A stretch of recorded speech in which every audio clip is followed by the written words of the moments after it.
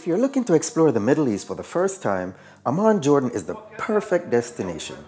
Amman, the modern and ancient capital of Jordan, is one of the oldest continuously inhabited cities in the world. Almost half of Jordan's population is concentrated in Amman. It's often a pit stop on the way to Petra, but there are enough old and new flavors here in Amman to keep you entertained for a weekend.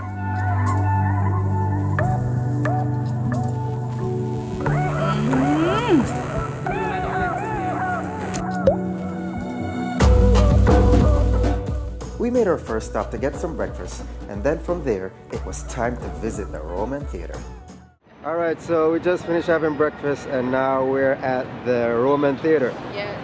We're gonna go explore the Roman Theater and show you guys what it looks like. Let's go.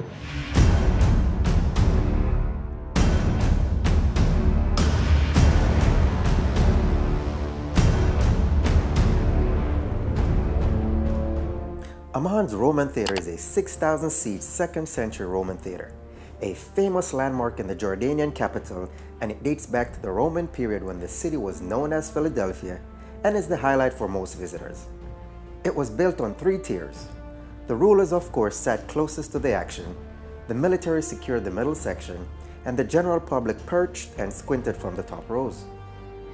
So right now I'm talking to one of the officers here that's telling me about this place, and as you can see, he's on the opposite end of the theater and he's speaking directly into the wall and we could hear each other, correct? Wow, I don't know how the hell this works, but this is amazing. We're literally talking into the wall. The theater is impressively large and well preserved. The stairs to the top are steep but worth the climb for a view over the theater and the city. Looking down from the top, one could easily sit and feel the history wash over you. Right now we're at the Roman Theater. Man, this place is amazing. I don't know, all this history right here. These are the type of things that we read about these things in school when we were kids, and now we're actually here experiencing it for ourselves. For lovers of photography, this is a good place to visit, especially during the morning or late afternoon hours, as there is excellent natural lighting. The theater is still used periodically for sporting and cultural events. This one in our budney.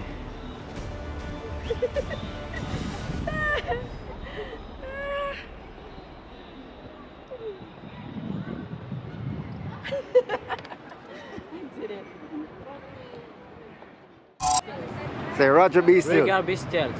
One more time. Roger B. Stillz. Roger B. Stillz. All right.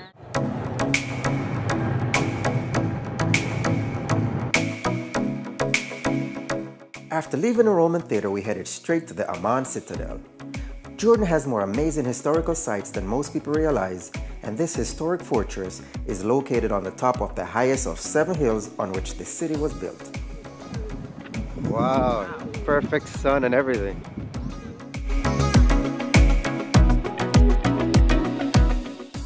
Of course, this is paradise for anyone who loves history.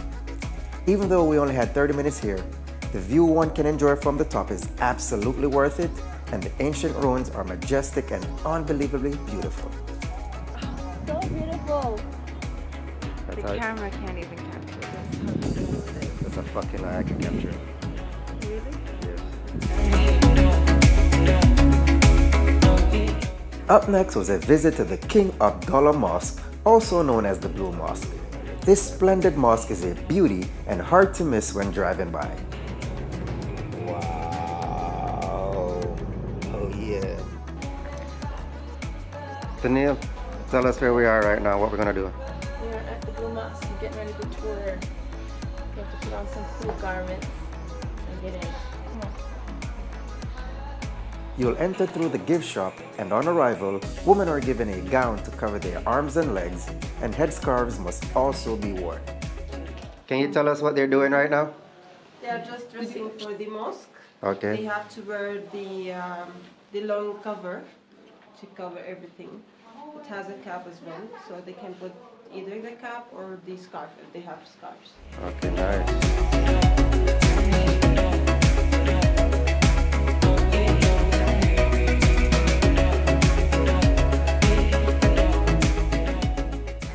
Where are we going, ladies?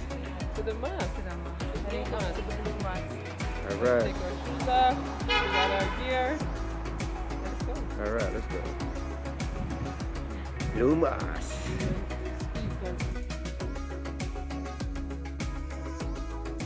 The inside of the mosque is as beautiful as the outside, especially the rings of lamps suspended from the ceiling and the plush carpet. It may not be as grand as some of the more famous mosques in the world, but it certainly has a sense of tranquility and definitely worth a visit.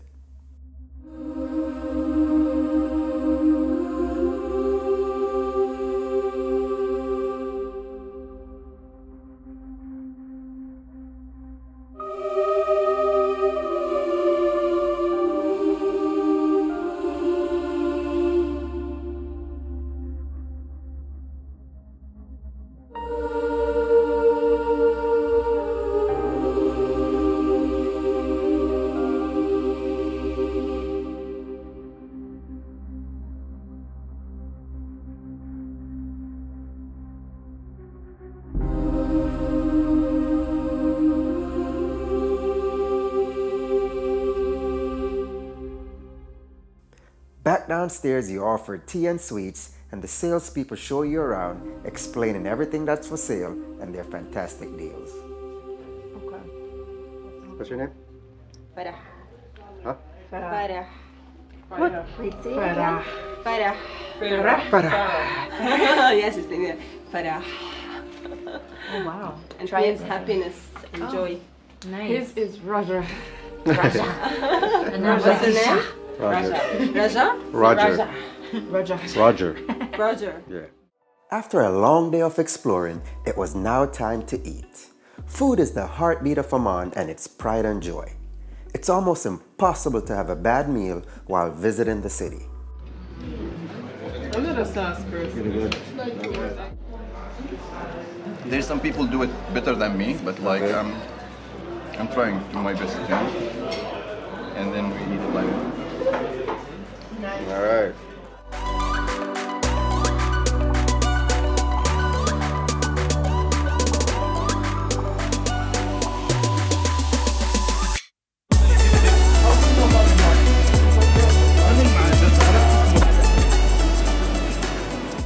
After dinner, the ladies did some shopping, and then we called it a night.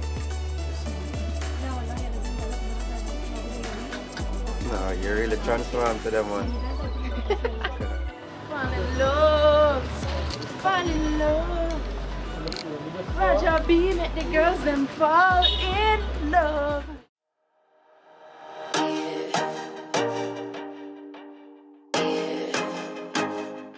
We are at the Dead Sea. Yes, the Dead Sea is the saltiest sea in the world. It's 3 to 8 times more saltier than the ocean. And pretty much you could just float by not even trying. So we're gonna go explore the Dead Sea and show you guys. The Dead Sea is one of the most interesting lakes in the world. Located at the lowest point on Earth, tourists from around the globe flock to this hypersaline phenomenon, which borders Jordan to the east and Israel and the West Bank to the west. The surface of the Dead Sea is over 1,300 feet below sea level.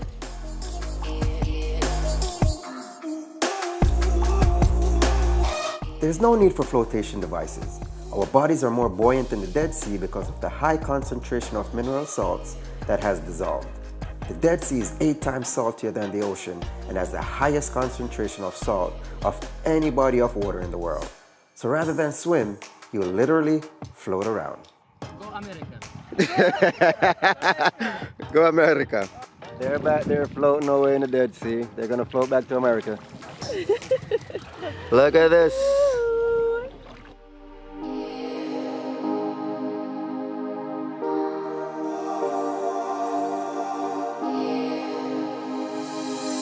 Almost as famous as the sea itself are the images of tourists slathering mud on their bodies, letting it harden, and then rinsing it off in the sea. The deposits of black mud comes directly from the seabed. The mud is said to be beneficial to your skin as it is high in minerals.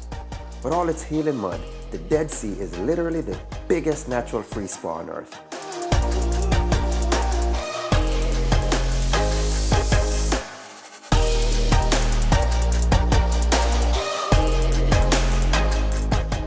So tell me about your experience. It's amazing. Completely indescribable. You have to actually be here to truly enjoy it, but it was amazing. No complaints. I'll come back and do it again, strictly for this. Okay. What are you taking this all home? I think. For a city smack in the middle of an ancient region, Amman is charmingly modern. You will have plenty of historical sites to explore. This combined with the unique opportunity to see metropolitan life of real Jordanians make Amman a must visit. Thanks for having us, Amman. I hope you enjoyed this video and I hope you got something out of it. Smash that like button if you like this video. Subscribe if you aren't already. Hit the bell because I would love for you to be notified when I upload new videos because YouTube doesn't always like to do that. Thanks so much for watching and see you guys soon. Peace! Fucking thing is steep.